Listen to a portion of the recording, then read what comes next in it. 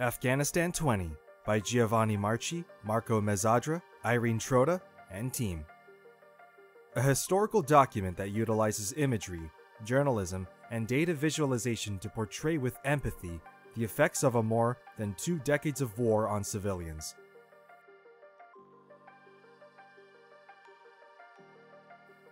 Visualizing Censorship in Iran by Matthias Stahl.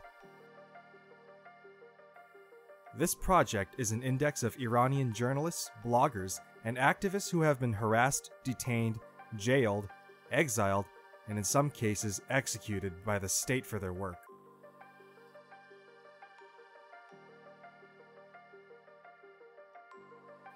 Abandoned at Sea by Zafira Zain, Pei-Ying Lo, Jocelyn Kuzwanto, Griselda Gabrielle, and Sidi Asha. Imagine escaping home and embarking on a dangerous sea voyage to find refuge, only to realize that another nightmare has just begun. This is the reality for Rohingya refugees who flee from Myanmar and Bangladesh by sea in an attempt to escape poverty and persecution.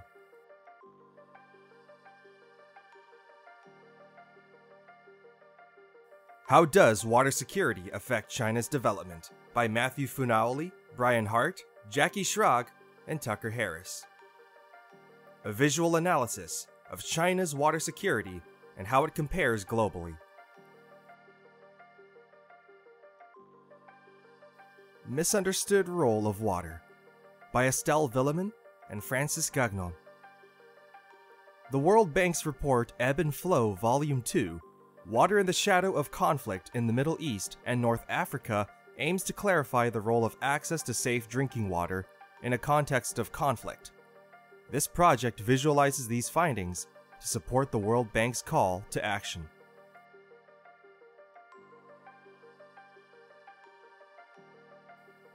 Rising Sea Levels by Catalia Milan and Gabrielle Merit.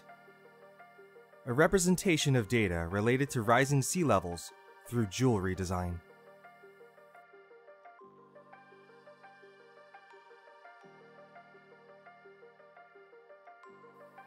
The Threatened Tribe by Marco Hernandez, Simon Scar, and Anthony Bodel. Illegal gold mining activity has risen sharply over the last 5 years in Brazil's indigenous Yanomami reservation in the heart of the Amazonian rainforest. Reuters worked with Earthrise Media, a non-profit group that analyzes satellite imagery to plot the expansion of the mines across the Yanomami reservation.